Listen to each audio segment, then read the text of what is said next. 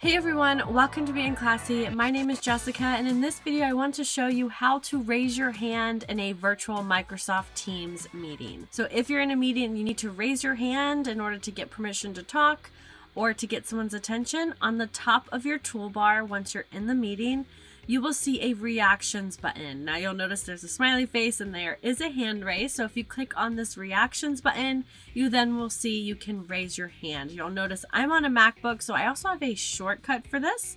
I could click Command-Shift-K and it will raise my hand, and then you can also lower it. But you'll notice if you have your hand raised in the people or participants, it will show up here with your hand raised right here. I hope this video helped you learn how to raise your hand in a Microsoft Teams meeting. If this video is helpful, like it, share it out with anyone else who may benefit from it, and don't forget to subscribe to Being Classy. My name is Jessica, and I'll catch you in the next video.